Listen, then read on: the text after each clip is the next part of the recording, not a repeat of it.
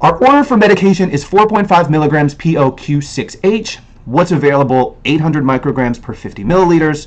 If this patient is prescribed this medication for 3 days, how many milliliters are needed to fill the prescription? We're going to round to the nearest milliliter. So formula method is D over H times, I'm going to put 2 letters here, Q, and in parentheses, I'm going to put V, and that's going to give us our milliliters. So your D is that your dose needed. Your H is dose on hand.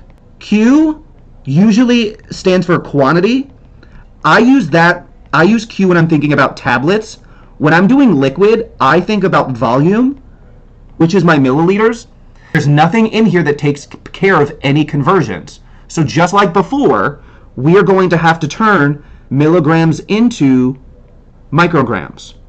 So I'm going to take 4.5 milligrams, multiply that by 1,000 micrograms in a milligram, and now we know that it's 4,500 micrograms that we need. We also then need to look at our number of doses. That's going to be 24 hours divided by 6 hours again, means that there's 4 doses per day. So 4 doses per day times 3 days, that's going to give us 12 doses. I need 4,500 micrograms over what's available, or what's on hand.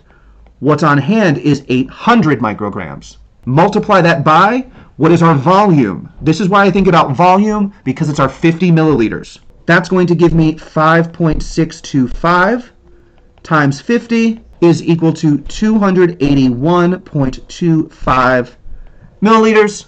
Remember, this says round to the nearest milliliter. So that's our ones place.